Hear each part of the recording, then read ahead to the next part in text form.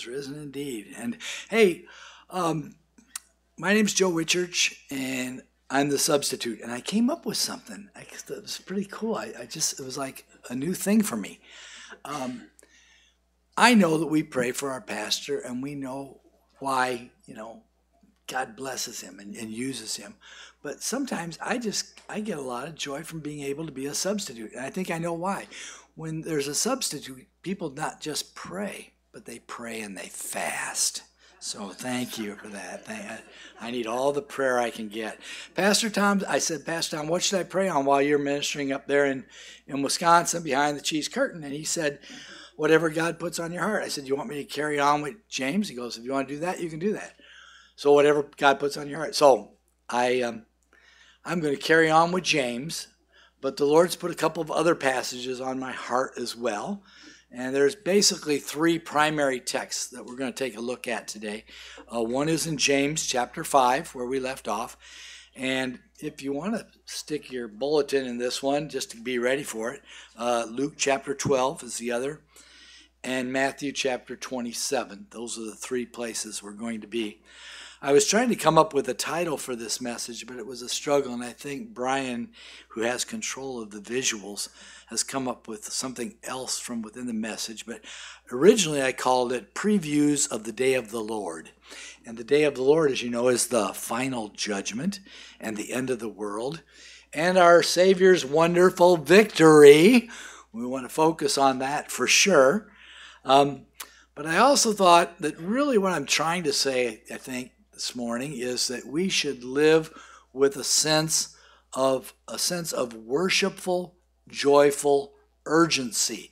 Now, some people have urgency, but it means that they're stress carriers and they're always in a panic and they're panic carriers. I don't want that.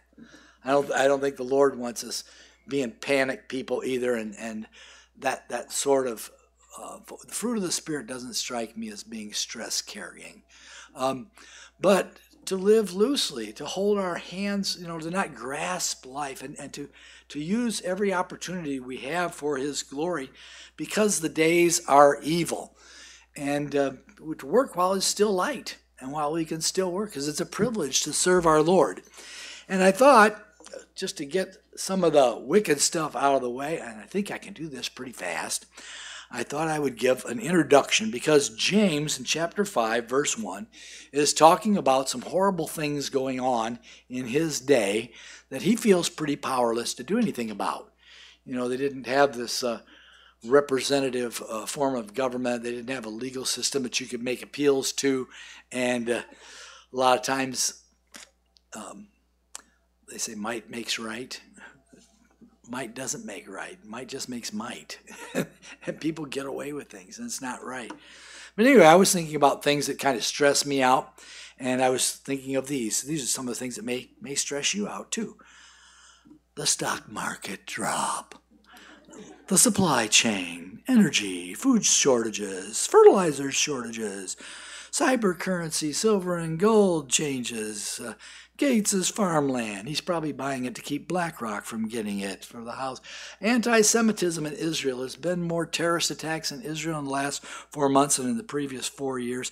What about North Korea? There's a sweet bunch.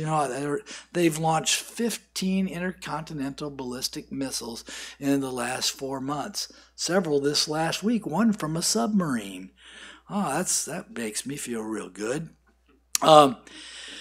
Iran getting a centrifuge and probably being weeks from having a nuclear weapon, not months. China repeatedly violating airspace over Taiwan.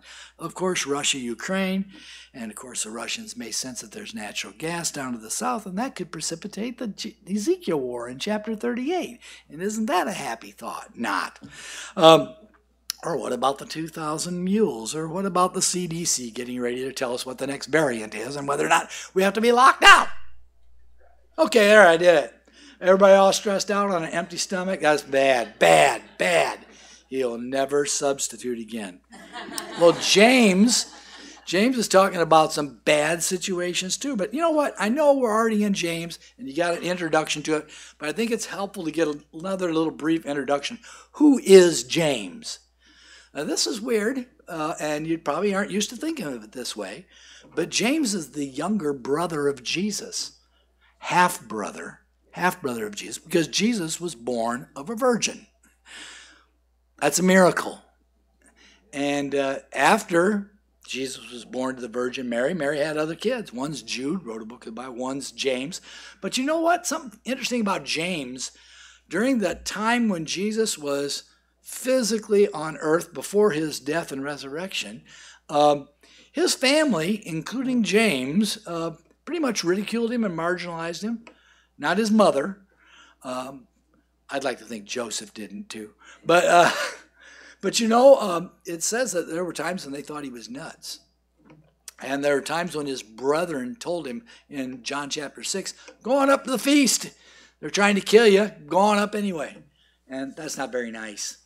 But James converted to faith in Jesus after the resurrection, which is interesting because when Jesus was crucified, it says he was beat so badly he almost didn't even look human on the cross. But when he appeared to James at the resurrection, James recognized him. And James grew so fast he became a church leader in the church of Jerusalem. And he was known as being called Camel Knees. Have you ever heard that? James was called Camel Knees. And the reason was because he was so devoted to prayer. And I think part of the reason he was so devoted to prayer was that he believed that Jesus could come again at any moment, and that he was humbled by the way he treated his half-brother. And just spent a lot of time talking to him in prayer. I think that's very interesting. But let's read in our Bibles. Oh, by the way, I'm going to be reading in the New International Version. So if you don't have that version, your version reads a little bit different. You can follow along on the screen. I've highlighted some things I'm going to highlight in the text. But if you'd like to read in your own hard copy of a Bible and you don't have one with you, slip up your hand and somebody will get one to you. So if you need one, just raise that up. And I'm going to jump right on into our text. So last call for Bibles? Okay. James chapter 1. Now listen, you rich people. Notice I have rich highlighted up there in kind of a brownish yellow text. Weep and wail because of the misery that is coming on you. Your wealth has rotted and moths have eaten your clothes. Your gold and silver are corroded. Their corrosion will testify against you and eat your flesh like fire. You have hoarded wealth in the last days. Look, the wages you failed to pay the workers who mowed your fields are crying out against you. The cries of the harvesters have reached the ears of the Lord Almighty. You have lived on the earth in luxury and self-indulgence. You have fatted yourselves in the day of slaughter. You have condemned and murdered the innocent one who was not even opposing you. Let's just take a pause there. This is the book of James. We are carrying on with the book of James. And he's talking about a class of people. And they are not believers. Believers are going to be addressed in the next verse, verse 7. See that? Be patient, brothers and sisters. But before we get to that, just to highlight a few things here. These are wealthy people called the rich. Verse 1, wealthy, and verse 2, gold and silver. It's easy for us to look at a text like this and immediately superimpose our understanding of critical theory and say, well, this is clearly, it's a class struggle, right?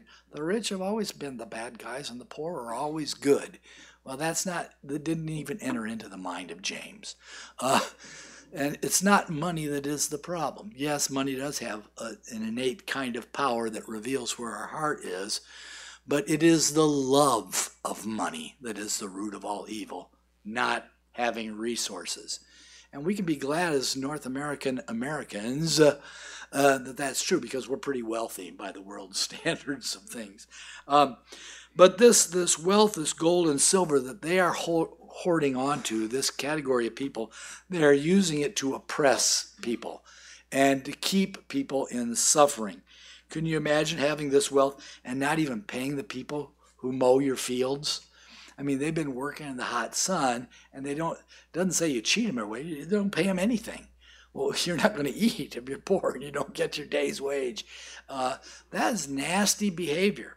But look at the other thing I've highlighted here in blue in our text. I don't know if we can kind of back up the scroll and see it, but there's an emphasis James is making here in that we shouldn't be tempted to take matters into our own hands. Have you heard this expression before? Don't take the law into your own hands. There's a reason for that. There's a thing called due process. There are people called police officers who are trained to do. There's things like juries and such things. They didn't have a lot of it in James's day. But even as a parent, you can have a bad day at the office or at work or factory or wherever you are, classroom, come home in a bad mood. One of the kids apparently misbehaves and you harshly punish them, just to find out a few hours later that actually what they were doing was actually the better thing. And it was the other kid that was actually the instigator of the whole situation. And you haven't sought the Lord on it. You overreacted and found out you made some bad decisions. Well, James is saying in this text, look, something is coming. Something's on the way. There's an old song by Kansas called Hold On, Baby, Hold On. There's something on the way. Your tomorrow's not the same as today. And I think it's singing about Jesus coming. I really do. I think Kerry Livgren already had that in his heart. But look, something's coming on verse 1. Misery is coming to you for this kind of behavior. Wealthy, oppressive people. And your wealth and your silver are corroded, and they will testify against you, the future, and eat your flesh like fire. Sounds like a coming judgment to me. And you've hoarded wealth in the last days. See that at the bottom of verse 3 there? Last days in Scripture is talking about that period of time from Jesus' resurrection until the rapture of the church, his second coming for his people, the church. That's all the last days. But James is expecting could happen at any moment. And guess what? That's what the New Testament teaches, that Jesus coming could happen at any moment. And that's why I'm pre-trib. And you may not be, you may be, I don't know. But that's something for me. I just held to that view because I think Jesus could come at any moment. Look, verse 4, the wages you failed to pay the workers, they're crying out, and they're reaching the ears of the Lord Sabaoth, is actually what it says in the Greek. And Lord Sabaoth is a name for God that means the God of the armies of heaven. In other words, judgment's coming. The Lord of the armies of heaven is going to come and wreak havoc on this bad behavior. And look at down at the end of verse 5. It's going to happen in the day of slaughter. James is teaching that we should trust in the sovereignty of God. The last chapter, as far as our living it out perspective, has not been written yet. We don't know how God may work these things out, but we can pray about them. We can seek God. We can seek for justice. We can seek for understanding, and we can serve him with our resources now. We can pray. We can share scripture. We can witness. We can practice hospitality and generosity, but we don't know how the story ends. But actually, as believers, we do know how the story ends because we've read the Bible. And Jesus is the victor. He conquers the grave. He conquers death. He conquers injustice. He is coming again. The earth is the Lord's and the fullness thereof. So it doesn't matter if you're a renter or if you're a property manager or if you're a landowner. None of it ultimately belongs to you. The earth is the Lord's and the fullness thereof. And he's going to get his stuff back. And this text teaches rather clearly that James is quite expectant about that. And I believe that it teaches that we should be expectant also. Let's carry on reading in James chapter 5 through verse 8. Be patient then, brothers and sisters. Oh, now he's talking to Christians. Be patient then, brothers and sisters, until the Lord's coming. Did I mention that James talks about the second coming of Christ for his people? Did I mention that James talks about the coming justice and he's living as if it could happen anymore? Be patient then, brothers and sisters, until the Lord's coming. See how the farmer waits for the land to yield its valuable crop, patiently waiting for the autumn and the spring rains. You too, be patient. Stand firm, because the Lord's coming is near. You know, used to say things to each other as they were sometimes thrown to the lion's den for persecution under Rome. They would shout out a word of encouragement to each other. Christ is risen. And they would say, Maranatha, which means the Lord is coming soon. And That's called imminence in theological terms. Not immanence, like holding things together, but imminent, like ready to happen, like ready to tip at any time. Well, I'm going to turn your attention to another passage of Scripture. Make sure I'm okay here with a... Oh, yeah.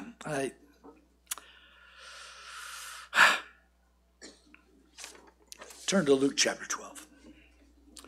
Luke chapter 12, verses 13 to 21.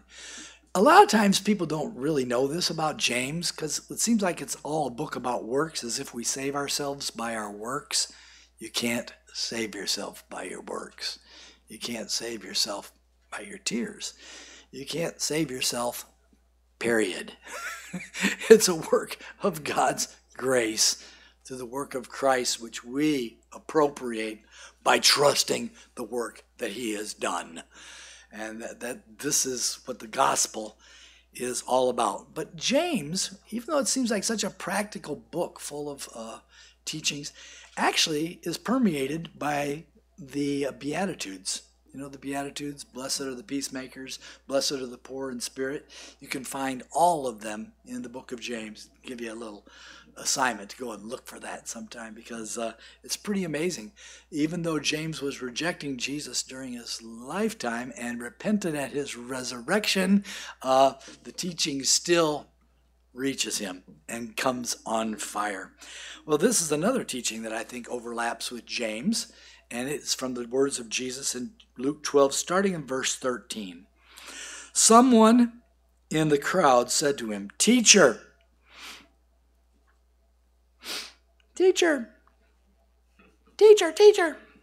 tell my brother, divide the inheritance with me. I don't know if you noticed, but inheritance probably has to do with money and wealth. And Jesus replied, Man, who appointed me a judge or arbitrator between you?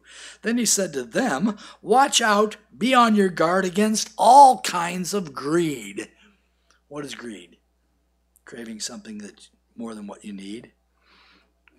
Life does not consist in the abundance of possessions.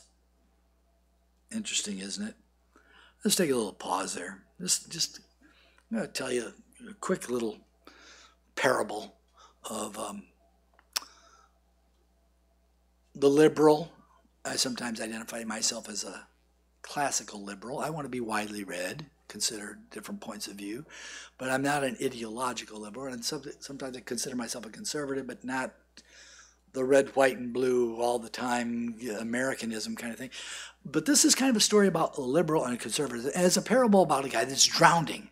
Okay? So this man is drowning off the edge of this pier. He can't swim, and he's going down. He's suffocating. I mean, the guy is going to die. And the one guy sees it, and he says, I'm going to save that guy. So he goes and he gets a rope, and he throws it out to the guy, but he throws the end of the rope just about 5 feet away from him, so the guy will take a little initiative and swim over to it, and then he'll pull him in, right? That's a conservative.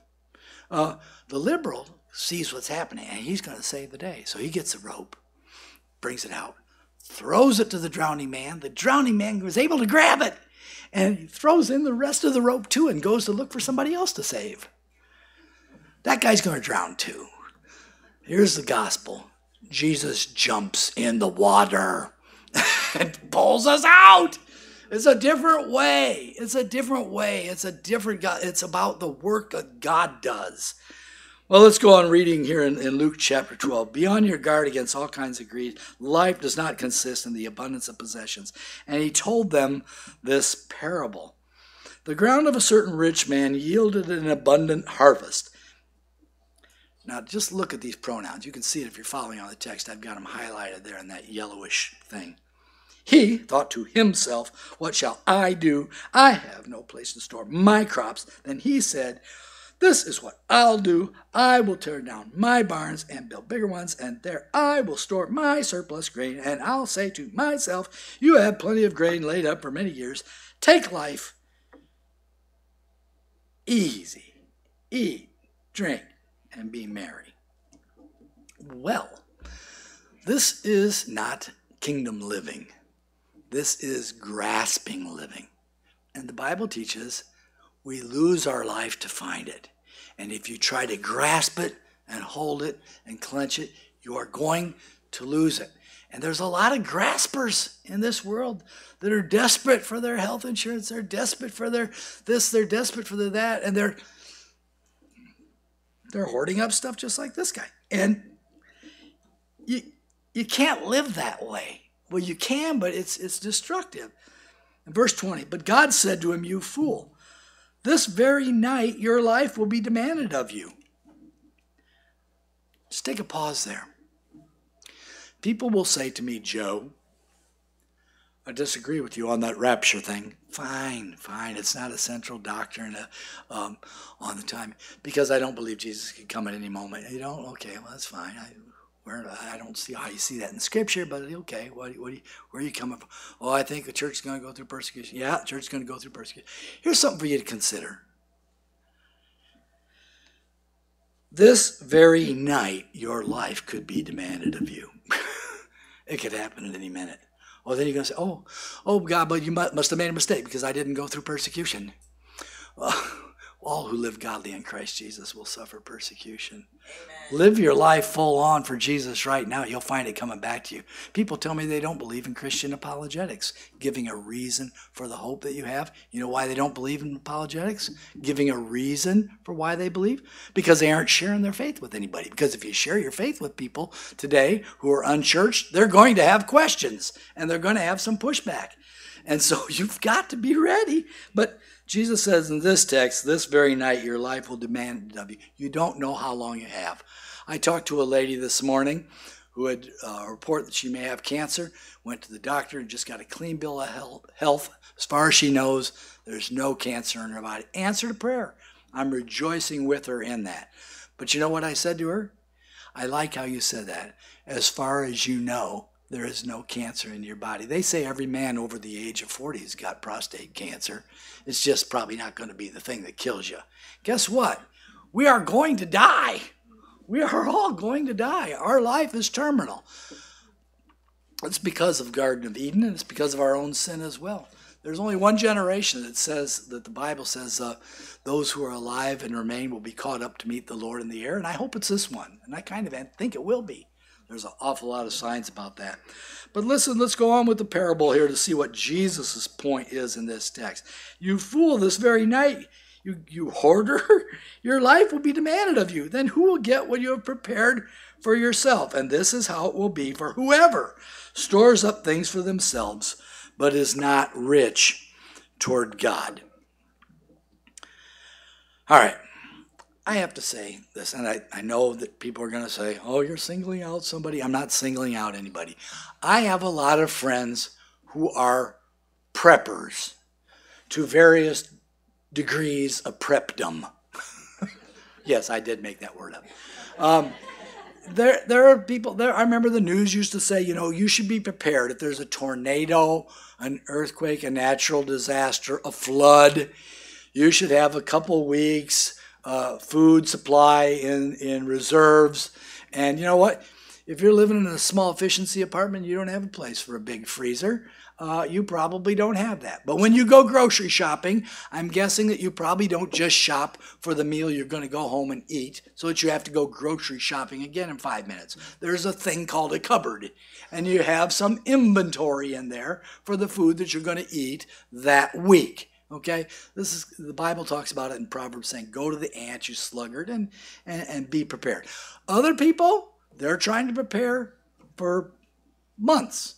Some are preparing for years. There are people I know that are preparing for 7 years because they think we're going to. And there are communities, cultic communities out west, that prepare for longer periods of times as well. This kind of thing, I think, develops a mindset. Now, again, on the scale, where you are on the scale of prepperdom, inventory, what's in your freezer, I don't care. This is your conscience before God. But what I do care about is your soul.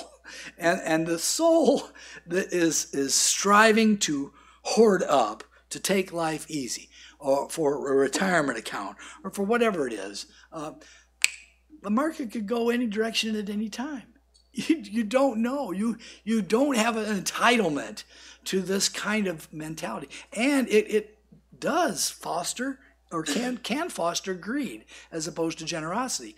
Because if you have stuff, right, you're not broadcasting it saying, hey, I've got stuff. I got the stuff. It sounds like a drug dealer.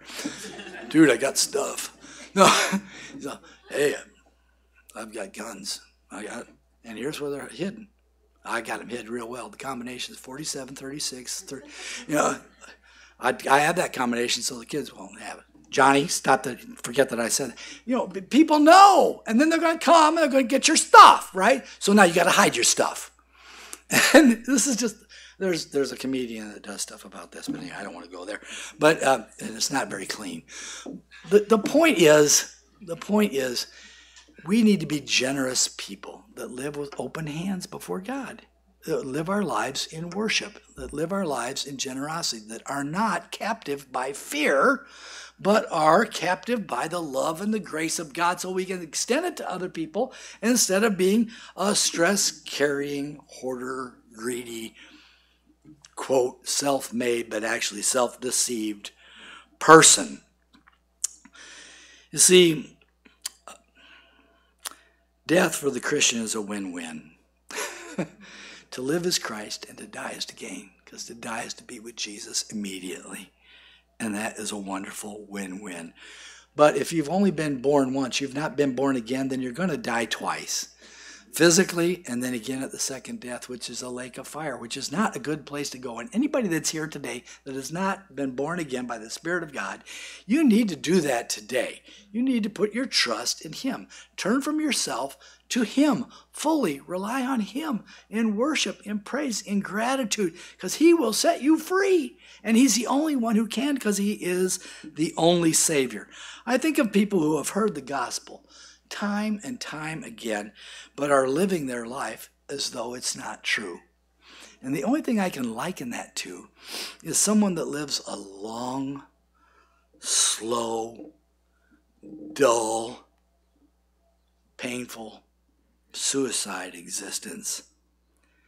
And time is not on their side. Time is running out. I saw a post this morning by a friend I hired 30 years ago, graduate from Taylor University. He's 20 years old, to work in campus ministry, and he said, I turned 50 today. I looked at his picture and I said, dude, you look old. Actually, I just said it to myself because he wasn't with me. But he was a really good campus minister, and if I saw him today, I'd just give him a big hug and love to take him out to eat and catch up. But I just thought, wow, I remember when he was 20 and he's 50. Man, he's old. And I thought, look in the mirror, dude. Look in the mirror. You got 20 years on him. You know, this time is running out. It's not on our side in one sense, but in another sense, there's only one life. It will soon be past. Only what's done for Christ will last. My wife used to have a plaque on the wall. It was meant to be motivational, but I found it kind of guilting. It said, there's enough hours in every day to do the perfect will of God. And that includes the Lord gives His beloved even sleep. And Sabbath day, like day of rest, yes. And fellowship, right? But there's still work to do. And we move through that day, and sin happens. And no longer the perfect day with the perfect will. And that's why we need a Savior. And that's why we need to keep short accounts with Him and confessing our sins to keep our attitude right towards the living and true God. He is worthy of that praise. Well, I want to turn your attention to another passage of Scripture, and it's our last big one. It's Matthew chapter 27, beginning in verse 45. And some of this stuff is fresh in your memory anyway, because it's still kind of the Easter season. But you'll remember some of the context of this, that, there was the Jewish leaders, and you remember the Jewish leaders, they had an illegal trial at night. And I don't want to stereotype all the Jewish leaders, okay, because Joseph of Arimathea, he was a rich man, and he provided a tomb for Jesus. And Nicodemus, he was part of the Sanhedrin, and he was a religious Jewish leader as well, and he was a believer in Jesus Christ. But in the main, these Jewish leaders, they did this illegal trial thing. They got false testimony thing. They were beating up Jesus and these kinds of things. All this is going on. And Pilate, he's there in the trial. And his wife said, have nothing to do with that righteous man. I've been tormented in a dream because of him. But he ends up having something to do with that righteous man anyway, and he tries to let him off. He wants to release Barabbas. He wants to release Jesus instead of Barabbas. But the leadership incites the crowd to say, crucify Jesus, crucify. You know the story, right? You've been there. It's easy to get down on Pilate. It's easy to get down on the religious leaders. It's easy to say, why couldn't they have seen? Why did they run away? Why did the one disciple streak away naked at the arrest? Why did the other one use his sword to chop off somebody's ears? Why don't they get it? Why don't they get it? But you know what? We don't get it. We don't get it. It's like James says in chapter 1, God's perfect law, the word of God, is like a mirror. And we look in that thing and we can see everything's out of place, and then we turn away and we don't do anything about it. We don't change. We need the Holy Spirit of God to change us from the inside out. We need to be filled with the Holy Spirit of God. We need to be, if you don't know Jesus, you need to be asking to be the Lord of your life. Now, I have a friend. I call him a friend, but he's probably not a friend. He's more of an associate. He's not really even an associate. He's kind of an acquaintance. I actually have never met him in person. I've never talked to him audibly. I saw him on social media. He had a poem, and I said, man, I really like that poem. So he said, do you like the poem? I said, yeah. He goes, send me your address. I sent him my address, and he sent me a whole book of his poetry. His name is Tom Fraganino, and he lives in Atlanta. And so when I'm thinking about all these people that don't get it, Pilate doesn't get it, the Jewish leaders don't get it, why don't they understand? Why don't the apostles get it? I'm reminded of this poem, and I'm going to read it to you, because I think it gives a little bit of context about that mirror in James. When I looked into the mirror, I saw Pharaoh looking back. I saw David with Bathsheba. I saw Pilate dressed in black. I saw Peter proudly crowing. I saw idols, calves of gold. I saw Judas with his silver. I saw passions uncontrolled. I saw dogs return to vomit. I saw sows go back to mud. I saw good men turn a blind eye at the sight of baby's blood. I saw all of Joseph's brothers madly digging out that pit, saw disciples sleeping soundly. Way too many shoes that fit. I saw Cain attacking Abel. I saw Pharisees galore. Whitewashed tombs proliferating, most of which I just ignored. Yes, I saw the guilty party, indeed, right before my eyes, but I just kept right on dancing with a million alibis. Isn't that what we tend to do? He has 3 dots at the end of his poem, as if some time elapsed, and he came back and wrote 2 more stanzas. I discovered sometime later my dishonesty and spin. It was quite a revelation when I recognized my sin. When I ran out of excuses and confronted the disease, truth, the enemy I fled from, turned me round upon my knees. And that's how we get turned around, on our knees. When we confess our sin before a holy God, ask for forgiveness and ask him to forgive us and to be merciful to us. He is a wonderful Savior. Well, let's read this passage in Matthew chapter 27, beginning in verse 45. From noon until 3 in the afternoon, darkness came on all the land. I gotta take a pause there. Excuse me? 12 o'clock noon till 3 in the afternoon and darkness over all the land? I mean, try to explain that one scientifically. I'm sorry, eclipses don't last that long. I came up with a scientific theory. I'm pretty sure it's probably not right. But you know that the Earth has apparently had different asteroids that have flown by us, and apparently several of them have hit the Earth, and they're called extinction events. One of them necessitated the Ice Age and all that. Well, I don't know if I believe in those extinction events. I believe in one extinction event for sure. It's called the flood. But these giant asteroids apparently have flown by and passed by the Earth, not between the sun and the Earth, but between the moon and the Earth. Giant ones that could be extinction events. So I have this theory that maybe a long, real skinny asteroid that goes on for miles and miles and miles passes between the moon and the Earth just close enough to blot out the sun for 3 long hours, and probably when it passed by because of gravity, it may have created some earthquake kind of stuff. Okay, I have no idea if that happened. I have no idea if that, but I know that the Bible's true. Let's keep reading. So, noon till 3 in the afternoon, darkness came over the land, all the land. About 3 in the afternoon, Jesus cried out in a loud voice, Eli, Eli, lama sabachthani, which means, my God, why have you forsaken me? Jesus felt God forsaken in that moment because he took the sin of the world into his body on the tree. And when some were standing there, they heard this and they said, he's calling for Elijah. Why did they say he's calling for Elijah? Because Elijah comes before the great and terrible day of the Lord. These events that are starting to unpack in this context remind us of something. Let's find out what it reminds us of in a little bit. Verse 48. Immediately one of them ran and got a sponge. He filled it up with wine vinegar, put it on a staff, offered it to Jesus to drink. And the rest said, now leave him alone and let's see if Elijah comes to save him.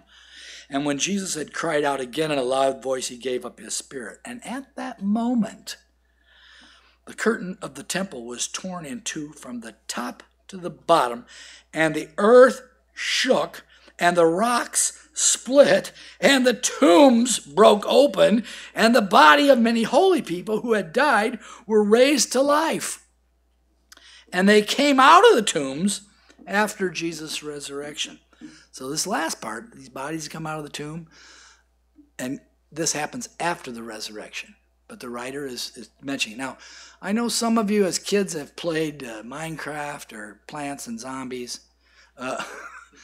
Zombies are like nothing. This is real stuff. This would be quite something else. So they, after the resurrection, they went into the holy city and appeared to many people. Now back to the crucifixion scene, verse 54. And when the centurion, military guy, trained in how to kill people, trained in torturously how to kill people, and those who were with him, who were guarding Jesus, Roman guard, friends. Some people say, oh, it's just a Jewish guard. No, Roman centurion and those with him who were guarding Jesus saw the earthquake and all that happened. They were terrified. These are people trained for war, trained in torture. They were scared to death, and they exclaimed, surely he was the Son of God. Not Caesar is Lord, not Caesar is Lord, not I'm going to die if I do something wrong here at this guard. This guy is the Son of God. Why did they have that feeling? What came over them? I'll tell you what it was. At the crucifixion of Jesus Christ and the events that we just read about here, I believe they're experiencing a prequel of the end of the world. For real. For real. It's the end of the world. The light is out. It's complete darkness. There's an earthquake. There's no place to stand. Anything you trust is crumbling. You can't find your feet. There's no place to go but to Jesus Christ alone. And time is running out. And they don't know there's going to be a history. They're thinking this is it. We are undone. It's over. The graves are opening, for crying out loud. Dead people are coming out. This, you see what I'm saying here about it being like a prequel of the end of the world? And in a way, friends, I really believe it was a prequel of the very end of the world. You see, Jesus Christ, who spoke the world into existence and is the light of the world, was going out. The light of the world was going out. And that which holds it together was starting to shake. Like the song we sang about, everything is shaking, but my house is built on Jesus, who is the rock. And should the sun forbear to shine, still I'm going to be trusting in Jesus. These are not just metaphors. They're metaphors that represent a reality that is actually bigger than the metaphor itself. So, Jesus is the victor. I want to take a little excursus here. So it's kind of a 3-point thrown in at the side. I think that there are people that have regrets. I don't want to live with regrets. And I don't want you to live with regrets either. Okay? Well, I want to talk about just one of the people that possibly had some regrets here. And that is Pontius Pilate. We know he had some regret immediately after the trial, right? He washed his hands. He washed his hands to say, I'm innocent of this man's blood. He wasn't innocent of the blood. He feared Caesar. The religious leader said, hey, if you let him go, you're no friend of Caesar's. And he initiated the crucifixion. But I believe that he may have had regrets about that, because that which he thought he was saving, his own life and maybe the reputation of Rome and the Roman Empire, where is it today? Pilate is dead. Where's the Roman Empire today? It's gone. The Roman Empire, there will be a revived Roman Empire in the last days. But for the last hundreds and hundreds of years, no Roman Empire. It's down. The Huns, the barbarians, took it over and overran. What about the Jewish leaders? I think the Jewish leaders had regrets. Think of it. You got to instigate your religious clientele to cry out for a crucifixion of an innocent man. That's going to come back and bite you. You tell your religious people this is the way you show your morality, crying out for the crucifixion of an innocent man. And then what happens? Well, then they got to have a trial by night that's illegal. Then they got to cover that up. Don't tell Joseph Arimathea about it. Don't tell Nicodemus about it.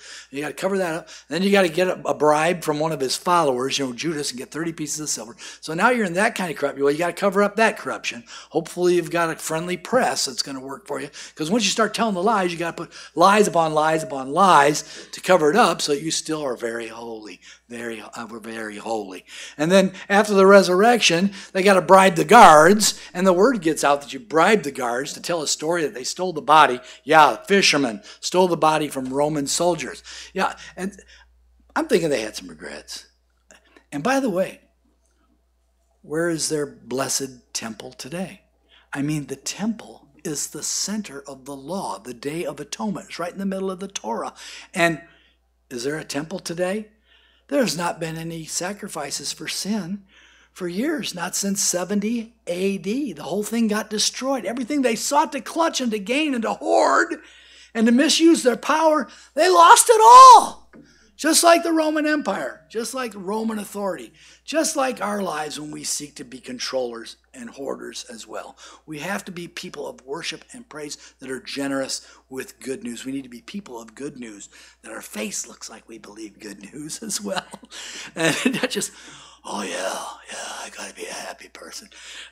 And if somebody passes away, somebody told me this morning that her father died. I prayed with her, and you don't go, oh yeah, your father died. I don't mean like that stupid stuff. I just mean people that are filled with the Spirit of God and the joy of the Lord and the confidence that He has conquered death and the grave and sin in our life as well, and is conforming us to the image of Jesus Christ. It's the only way to live. Now I want to tell you about another regret, and this one's maybe a little bit more far-fetched, but I think the devil had regret. Maybe you could put that passage up for us, Brian. It's 1 Corinthians chapter 2, verses 7 and 8. And it reads like this: For we declare God's wisdom. Isn't this great? This is the gospel. God's wisdom. A mystery that has been hidden. How so is it hidden? Well, it's prophesied in the Old Testament right from the very beginning. Both the death and resurrection of Jesus Christ and the second coming of Christ as well. It's all revealed, but we miss it because we're not searching the Scriptures. It's hidden, but God in His time will reveal it through the Holy Spirit. And God destined this good news, this wisdom, for our glory before time began. And then it has this little phrase: none of the rulers of this age understood it. So what are the rulers of this age? Is it talking about Pilate? Was it talking about the Roman Empire? Was it talking about Jewish leaders? It's talking about all of us, right? Anybody with power. It's like the old spiritual is correct. Were you there when they crucified my Lord? Sometimes it causes me to tremble. Yes, we were complicit in it as well. But I think he's talking here in this text, about principalities and powers, demonic forces, demonic spirits. None of the rulers of this age understood it. For if they had, they would not have crucified the Lord of glory. I believe Satan helped incite that crowd to cry for blood. But I don't think he knew, as C.S. Lewis talks about in The Lion, the Witch, and the Wardrobe, the deeper magic, that what God had intended, that the cross was going to be the place where Satan's own works would be destroyed, where he would be defeated, where death, his domain, would be overturned, where the grave would be overturned, where forgiveness of sins could be meted out to people that were already under Satan's domain. He wouldn't have done it. He wouldn't have done this if he knew it was going to turn out the way it turned out. And aren't you glad it did? Well, I think that there are people someday are going to regret playing at religion. You know what I mean? Playing churchianity, playing at religious games. You know, I want to date with that lady there, but she goes to church, so I'm going to go to church, so she will go out with me. These are games that people play. It's the same old classic thing of getting pulled over for the cops because you're going 7 miles over the speed limit. You thought you had 5, but you knew you were actually going 10, and you lucked out that they only clocked you at 7. But when they heard the siren going, you say, "Oh God, if you get me out of this, I promise I will not speed again. I promise, at least not here. I won't be speeding through this children's zone with the deaf kid. I promise I won't be speeding through the playground. Just get me out of just this one more time, and I'll serve you forever." And of course, you don't, because you're playing at religion. You're trying to bargain with God, trying to put God in a position where he can't reasonably say no. We got to get past a life of living with regrets and playing at religion. We need to be authentic before Jesus Christ, the living God, our only hope and our only Savior. To tell you a account briefly, time is running out. I want to tell you briefly about, I think I have a little graphic on that. I want to tell you a story about a guy named William Borden. He was that clock is fun. Borden of Yale, young man from a very rich family, turn of the century, 100 years ago. You know what he got for his 16th birthday? You know, some people think that'd be a sweet thing if I turned 16, my parents would buy me a car. I never had resources to do that. Maybe a used car, not by today's standards. Try to find a good used car. It's going to cost you some cash. No, young Borden of Yale's parents bought him a trip around the world at age 16. Wasn't that sweet? We're talking about a sincere rich kid here. But when he made the trip around the world, he started noticing people in different cultures that were broken and were needy and were lost, just like his own culture. And he decided at that time that he was going to be a super wealthy entrepreneur. No, actually, he decided he was going to become a missionary. And this totally frosted the parents. And they hoped he would grow out of it. But when he graduated from high school, he went to Yale. Yale. Hyper-ideological liberalism and leftism. Yale, where it's harder than heck to find a Christian fellowship, or even hard to find a Christian or two. But he went there and, you know, he started a prayer partnership with a student, and then another student, and then another student. And at the end of his 4 years at Yale, there were over 1,500 students at Yale having prayer partnerships and prayer meetings with each other. And he made good on his promise. At the end of his graduation, he went to missions, and he wanted to minister amongst Muslims. And he wanted to minister to Muslims in China. And so he sailed, because back then you couldn't fly, and you couldn't do a FaceTime, and you couldn't do a Facebook Live, and you couldn't do a Skype. When you went to the mission field, it took you a long time to get there because you had to get on a boat and you had to sail. And he sailed to Egypt to learn to speak Arabic, to speak to Muslims in China in their own language. And while he was in Egypt, he got meningitis. but he made good on his promise, and he sailed to China with meningitis. And when he reached the field, just before he got there, he died of meningitis. And the world was a tiz about what a waste. Waste of a fortune, a waste of a mind, waste of a life. In the back of his Bible, they found these three little phrases written. No reserve, no retreat, no regret. Isn't that amazing? No reserve, no retreat, no regret. He didn't have any reserve. He didn't hold out anything from the Lord. He gave it all. His time, his talent, his treasure, his hospitality, his learning, his willingness to pray with other people. He didn't retreat from the calling that he had at the age of 16. He pursued it to the very end.